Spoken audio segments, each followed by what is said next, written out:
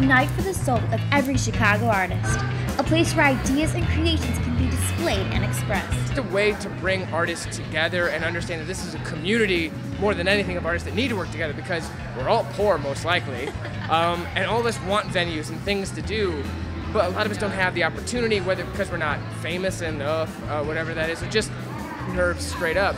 I wanted a way to bring everyone together and just merge it all so everyone can flow all around and just embrace everything that's art. The Bleeding Hearts Art Fest draws in visual art, short films,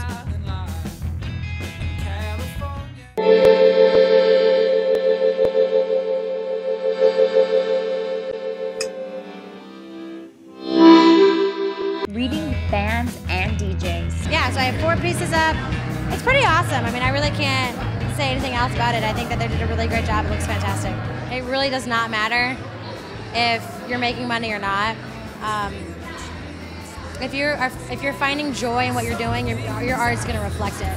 Over the course of the night, artists from all over the city have their opportunity to relish in their imagination, no matter how well known or unknown they were.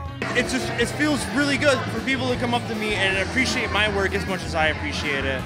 And for that to make me feel good is a good night. Like, it makes me feel good that I came here, I put out my heart, I put out what I put out. Outer Deck Theater hosts this event at the New Rock, where they kindly accept donations at the door to fund local artists and new shows.